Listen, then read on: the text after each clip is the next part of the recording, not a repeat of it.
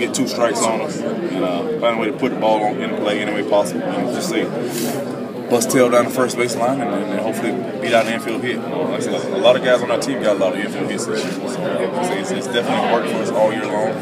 So we got to finish the job. Yeah, like I said, we faced him earlier in the year. I mean, he was really good then. He's been even better during the playoffs. So, like I said, we definitely look at tapes, look at film against him.